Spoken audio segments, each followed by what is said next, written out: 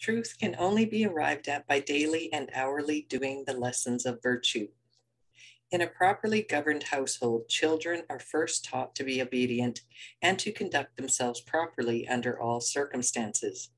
Children are not even told why they must do this, but are commanded to do it, and only after they have so far succeeded in doing what is right and proper are they told why they should do it. No parent would attempt to teach their child the principles of ethics before exacting from them the practice of the filial duty and social virtue.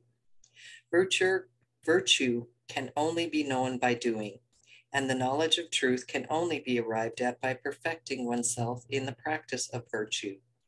And to be complete in the practice and acquisition of virtue is to be complete in the knowledge of truth, undaunted by failure and made stronger by difficulties.